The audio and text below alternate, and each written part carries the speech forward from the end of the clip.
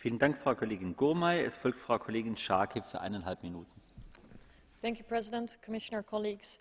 A toxic cocktail of violence over natural resources, rape, the recruiting and deployment of child soldiers and poverty are destabilizing eastern Congo and affect almost 2.5 million people.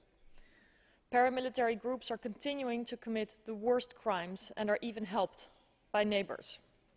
It is clear that the EU needs to act in a coordinated manner with the United Nations and the African Union to push for an end to these ongoing and horrible events, also to prevent an even further regional spillover in the entire Great Lakes region. The EU should act jointly and strongly.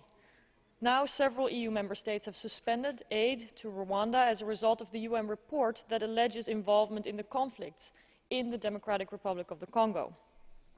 But we also need an EU position towards all the individuals that violated the UN arms embargo. We can do more on the demand side by improving transparency on reporting on illegally mined minerals, for example. And independent investigations are needed. The perpetrators of human rights violations, war crimes, crimes against humanity, sexual violence against women, and the recruiting of child soldiers should be brought to justice.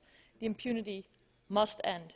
And I want to draw specific attention for the cowardice attack on the courageous Dr. Mukwege, which killed his bodyguard. This case still needs to be independently investigated.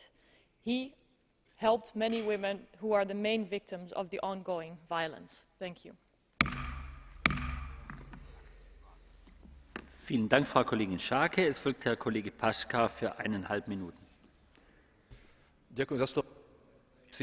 Som presvedčený o tom, že hlavnou príčinou pretrvávajúcich konfliktov na východe Konžskej demokratickej republiky je snaha o ovládnutie ťažby prírodných zdrojov nachádzajúcich